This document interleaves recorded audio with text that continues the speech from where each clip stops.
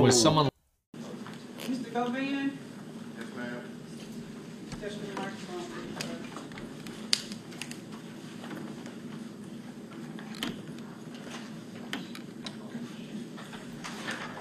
Mr. Govan, I don't have to tell you how serious these charges are. I know I don't even have to go back through that. No, right? I also shouldn't have to remind you that you're out on a bond and the court has put you under some real serious or some real tight stipulations. Yes, ma'am. At this point, the court feels like you're playing fast and loose with the court and these stipulations. And I don't like that. You have filed a motion through your attorney asking me to review your bond conditions. And before we could ever do that, I get a message from a concerned citizen that you're out doing interviews.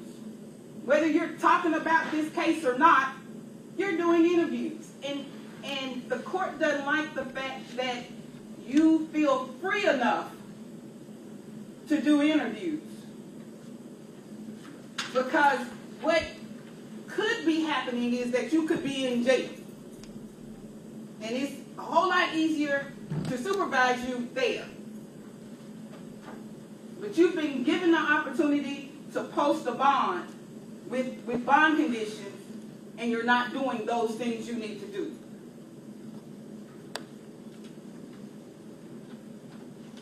We're going to review those bond conditions on March the 1st.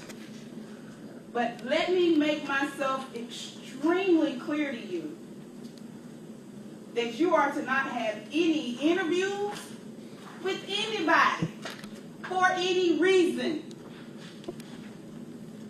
Your attorney has assured me that nothing was said about this case in that interview, and I have no reason not to believe what he told me was true. But like I said, you should not be interviewing with anyone. You should not be making any public statements, and you should be in the house. That means not going to anybody's funeral. Put your hand down. You're speaking through your attorney at this point. Yes, ma'am. That means not going to funerals or anywhere else. That means in the house as of right now. Hey, yo, bitch ass in the house. And about you not showing up on yesterday or showing up and then leaving because your counsel thought it was appropriate to allow you to go home because you were getting a barrage of phone calls, that's neither here nor there. When you're supposed to be here, you're supposed to be here.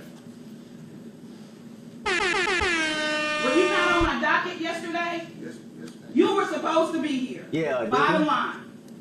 And I thought I was. He instructed me not to come. I was. Like I said, you are supposed to be here. Whether your attorney is here or not, you should be here. Yes, ma'am. Do you understand that? Yes, ma'am. Do you understand what house arrest means as of this point? Yes, ma'am. I'll see you back here on March the 1st, sir. All right, thank you. Please don't give me any reason to revoke this bond. All right. And we won't even have to have these conversations. Yes, ma'am. March 1st. Thank you. W fucking judge. Now, obviously, if he's innocent, you know I wanted to be free, but